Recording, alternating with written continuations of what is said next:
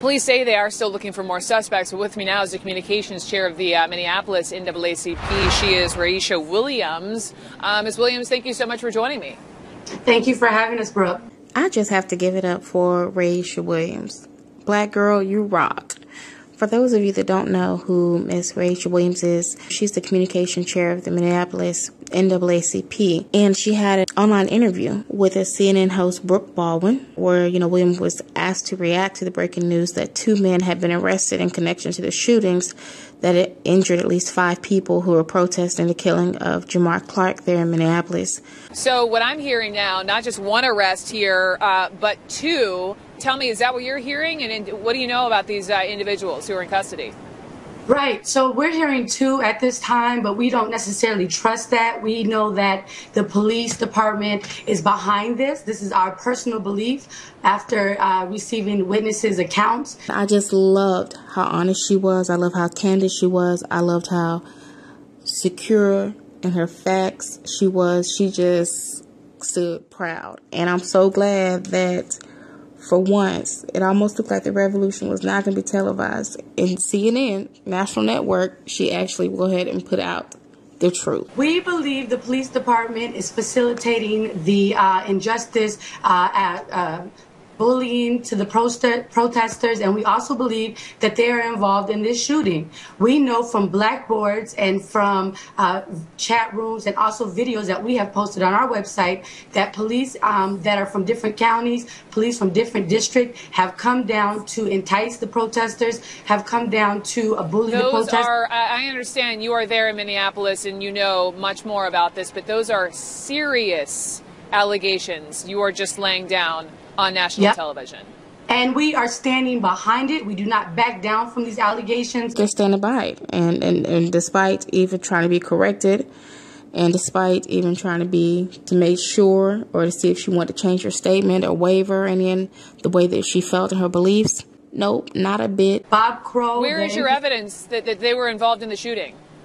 So we know that when the incident happened, police were lurking over the top of the precinct. Immediately once the victims were shot, protesters ran to the door of the precinct and they knocked on the door for help for ambulance. The police came out and one officer said, "This is what you've been wanting," and shut the door on us. It took 15 minutes for the police to even arrive, and shortly after that they began to mace the crowd. So if you are not a part of the problem, if this is not something that you're trying to cover up, why would you not attend to victims that pay for your salary? We know your games. We know what you're doing. And we know who's working hand in hand, and that seems to be the white supremacists and the police department there in Minneapolis. And not just Minneapolis, it's happening, around different parts of rural and urban America. It's happening everywhere. We're even seeing that from different protests.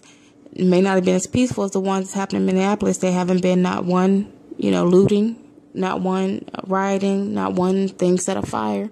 So it has been actual peaceful protesting. What shocked me the most, when they actually went to get some help, they were protesting right there in front of the police department.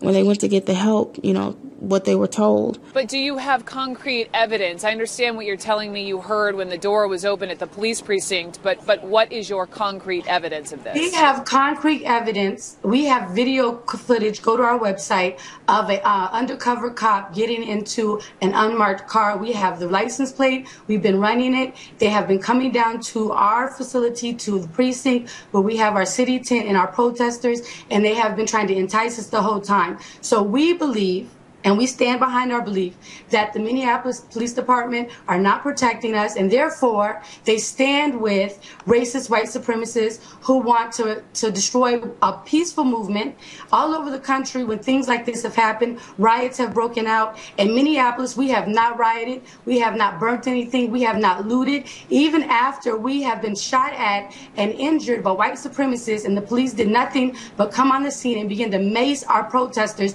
we still have not taken the streets angry. We're a peaceful group of all nationalities, all religions, and all different points of views, but we all come together to stand in one righteous truth. Okay. We want justice for Jamar.